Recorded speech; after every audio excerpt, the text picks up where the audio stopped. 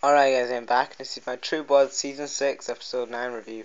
This episode was a pretty good episode, I thought, this week. I didn't think it was a bad episode. Oh, I actually take that back. It was a bad episode. Um,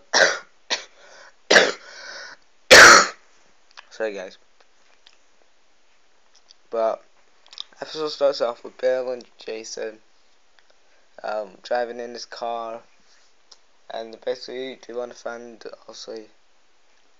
the werewolves and stuff. Then, we see Tara and Jessica. They go to this place. I don't know. Then we see this other guy. He's going to this store or whatever to get some guns or whatever, stuff like that. And yeah, that's pretty much it so far. I'll be back in a bit, guys, to tell you what's going on next.